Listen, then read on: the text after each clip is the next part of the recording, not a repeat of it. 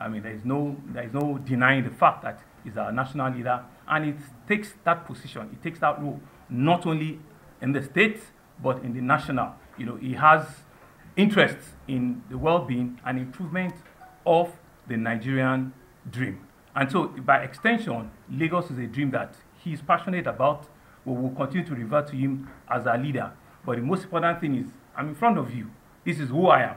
This is what I've had to come and express to you.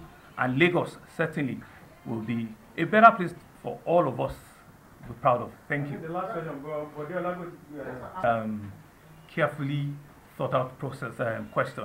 But you know, but the truth is, I'm not in his shoes, right? But the truth about the matter is, what has been generated is a reflection of how people have come to understand and know the person that I am. A whole lot of us, right, have had to, you know, redefine the Lagos project.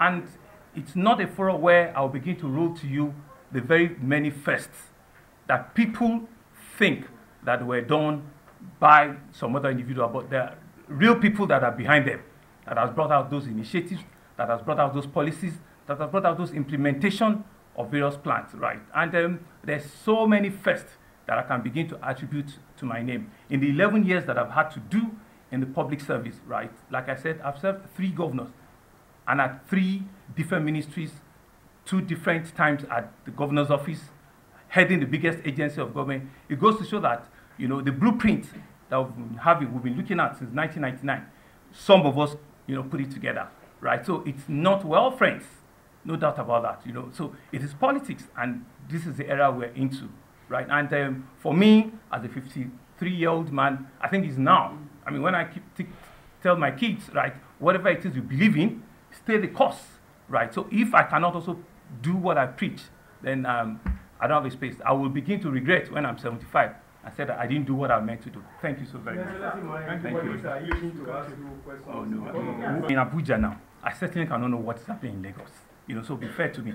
You are in the media, and so you have access to information that I don't even have, right? So when I get to Lagos, which is where I'm getting into, if there's a meeting in which the leadership have called, right, I certainly would attend the meeting. So I really don't know, you know, the meeting you're talking about. But in terms of endorsement, it's a work in progress, right? People are going to ask me questions. People are getting to know the kind of person I am, right? So I certainly will never say that it is Eureka. We're not there yet. It's a journey, right? It's a journey, not a destination. So it will be very preemptive of me, it's very presumptuous of me to stand in front of you and begin to imagine that 57 or something, then that means I'm going to sleep.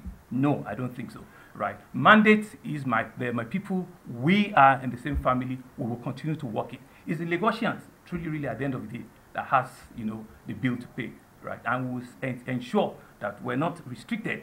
We'll get to everybody that needs to get to and not take anybody for granted. Thank you so very much. Thank you.